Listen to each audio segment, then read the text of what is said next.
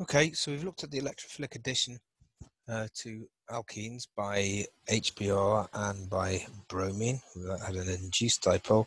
And now we want to look at addition by concentrated sulfuric acid.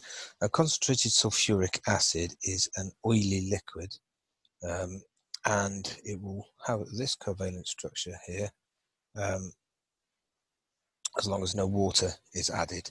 Of course, if water is added, then what happens is the H2O, right? What happens is that goes onto there, and that goes onto there. Same happens on this one here. So you end up with a sulfate ion, and you end up with 2 lots of H3O+. Okay, so that's what happens if you add any water, but we're not talking about dilute sulfuric acid. That wouldn't work. We're talking about concentrated sulfuric acid. How does this work? Right, now, oxygen is a very electronegative element, isn't it? So what you're going to have here, you are going to have you're going to have a partial negative charge on the oxygen and a partial positive charge on the hydrogen. The same on the other side as well, but we'll just look at one of them. And so this is going to act as the electrophile. Okay, so just remember your structure of sulfuric acid. It's a bit of an ungainly thing to sort of write down all the time, but it's important to remember it. Sulfur, group 6, it's forming how many bonds there? It's forming 6 bonds.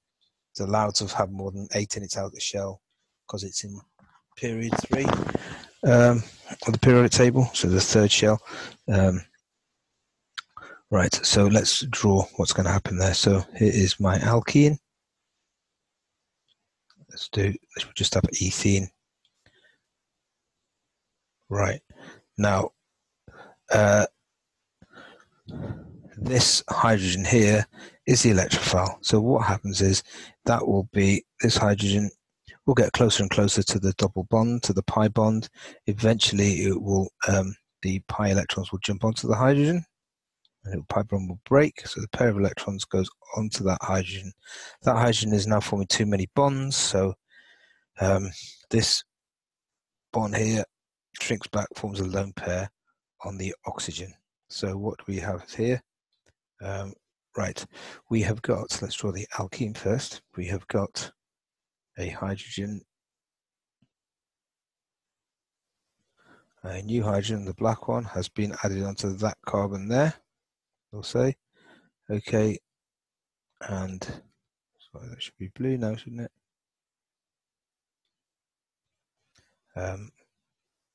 You've got 2 hydrogens there. And don't forget that this is a carbocation. That carbon has got a positive charge on it. Yeah. And we've got the hydrogen sulfate ion left over. So I'll draw that out in full. So that's going to be like this.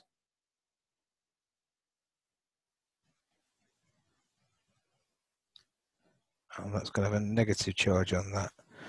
Okay, sometimes that is written as, it confuses me, it's HSO3.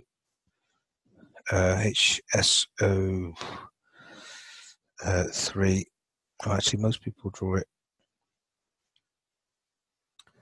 I told you it confused me. Draw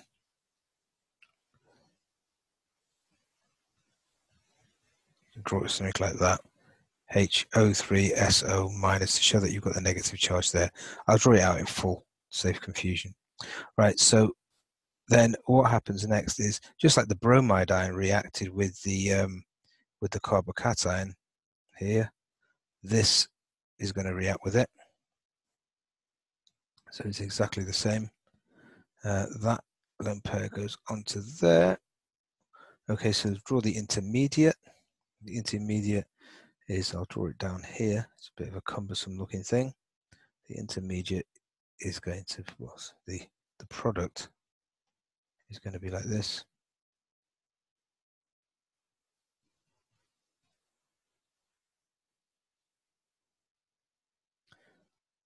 A hydrogen that's come from the sulfuric acid, and here we have got SOH double bond oxygen there. Okay, now so you get this sulphonated this sulphonated compound here.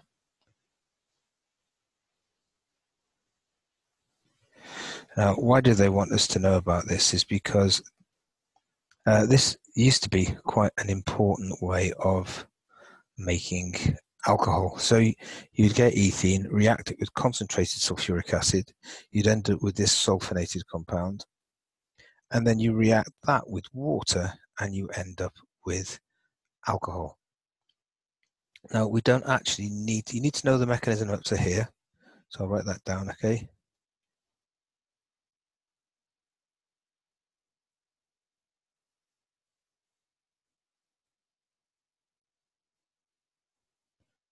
So everything after here, you don't really need to know it, but it's quite useful to know it, and it's not that difficult. Okay, so what that compound was then reacted with water to form ethanol, and then you regenerate the sulfuric acid. So the sulfuric acid in this whole process has just acted as a catalyst. So let's see how that reacts with water. So I'll draw water in here in red. Okay, now this oxygen is going to be delta positive. This carbon, sorry, is going to be delta positive because it's connected to the electronegative oxygen. And so the lone pair on the water is now going to attack that. Okay, so that attacks that carbon, and it's a nucleophilic substitution reaction because that goes there. That carbon's forming too many bonds, so this bond breaks, so that pair of electrons goes onto the oxygen there. Okay, so if I draw what we've got there, the next is we have got the ethene, right, the sulfonated intermediate is gone. Should be a black hydrogen.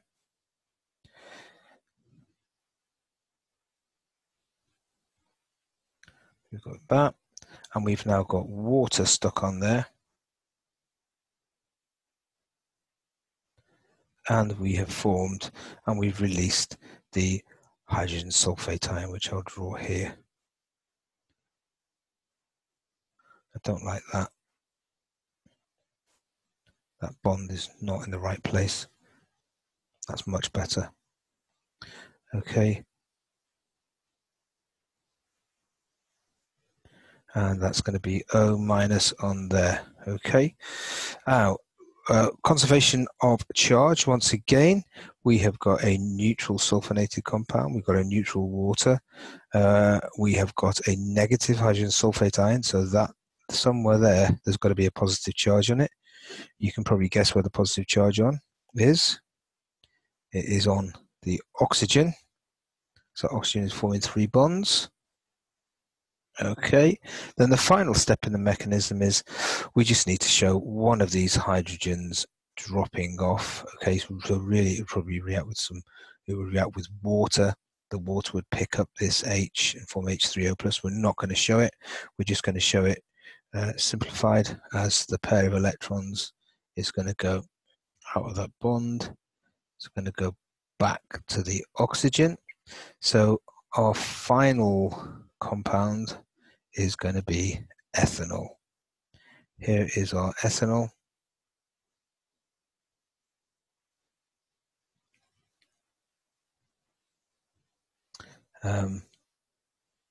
So we're going to have that. This is from the water. And we're going to make an H plus. So you can see essentially these two things together. You've got H plus and HSO4 minus. That is sulfuric acid. You have regenerated the sulfuric acid. So the sulfuric acid is acting as a catalyst. It doesn't get permanently changed. Okay, so that you do need to know that that sulfuric acid can act as an anti-catalyst in the later topic on alcohols, but I thought we might as well put it in here now. Okay, so we'll leave it there. It should be all in one lot together there. You can see the whole mechanism. So we've got sulfuric acid reacting with the ethene, makes the carbocation, reacts with the hydrogen sulfate ion, forms a sulfonated intermediate, then that reacts with water, releases the sulfuric acid and makes ethanol. Okay, so that goes into the next topic, the alcohols topic as well, a little bit there.